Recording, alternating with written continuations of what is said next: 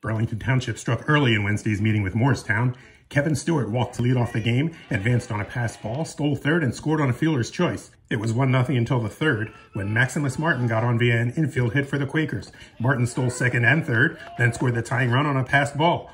But that was all Moorestown could muster on Burlington Township pitcher Chris Kaponis, who held them to just 3 hits over 5 innings and struck out 7. Probably just my fastball away, and my changeup was really getting him. So I was going at him, like I would start off with a changeup sometimes, and I would mix it up with fastball, and I would just do whatever I had, like, and then I would mix in a slider too. Burlington Township took the lead in the 4th inning on a wild pitch, a bases-loaded walk, and an error. I don't think we showed up to play, which is disappointing. They're a good team. They were actually up to play us, but we didn't take care of the baseball today.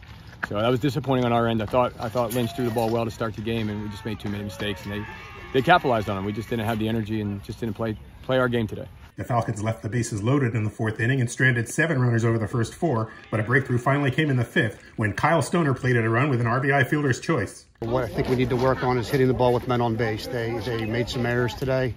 They gave us a couple of runs. We did capitalize on a couple situations with my leadoff hitter, Kevin Stewart, getting 2 hits with men on base. We have to do a better job than that. Other than that, I thought our defense and our pitching was outstanding today. I think that was the key.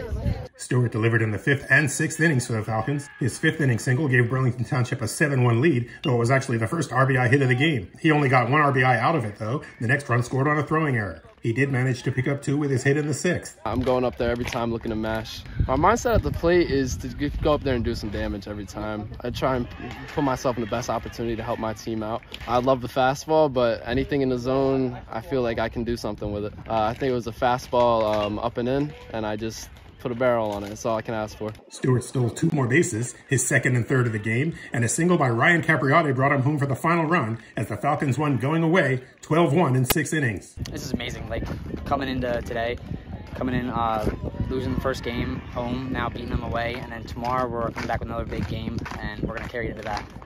From Dane Fonte Memorial Field in Moorestown, this is John Lewis.